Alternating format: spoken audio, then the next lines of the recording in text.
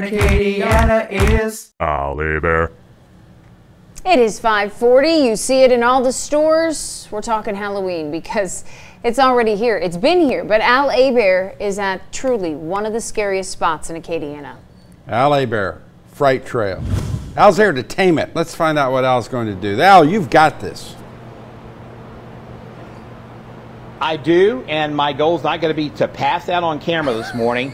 Good goal. This is a scary place. Hey, we're with Tiffany Mouton. She is a makeup artist out here. And if you kind of take a look around at this, I mean, there's all these makeup bays here because, Tiffany, you guys go through a lot. Yes. To make people look scary, right? Absolutely. Tell us, where does that all start? How do you begin with someone? Because I see some of the pictures in here. Do they choose their character? Do y'all choose the character? How's that work? So we have a meeting and we all get together because we are a big family, and we just kind of go through different areas that we have, and then we pick what we want.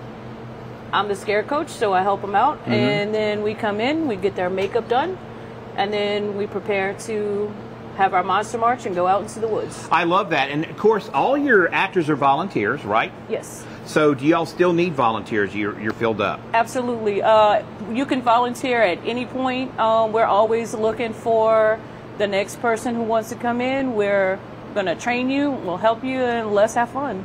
I love that. Now, how do we get in touch with you to find to volunteer? So we have a website, and you can go on the website and fill out an application, and then you can come down and we'll get you started.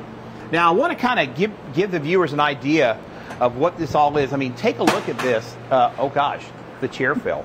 A ghost or me? I don't know. So very scary sweater.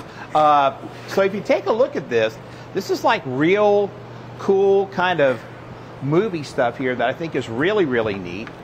And of course, one of the cool things out here is this little dungeon down here. Come take a look. Z Prados is here. Now, Z, tell us about okay, we could go down the space. It's super steep. We just don't know if we could get out of it. What goes on in the little dungeon here? This is me and Kaiser's makeup station. We are the Slice and Dice twins, and we're both actors. We work in Slice's back rooms and Dice's Barrels of Despair. Okay, I like Barrels of Despair. Sounds a little like my resume. I don't know. How long have you been doing this? Because you guys are young. Did you all just grow up loving horror? Yeah, I always loved horror films and stuff like that. We always came and walked the trail, and it started to be like a family tradition. Then we started working here about 4 years ago. That's great. Now, how did you develop the Slice and Dice characters? We're looking to build a clown playground, which is what we did last year. And we needed characters, and we went off of like a Juggalo theme.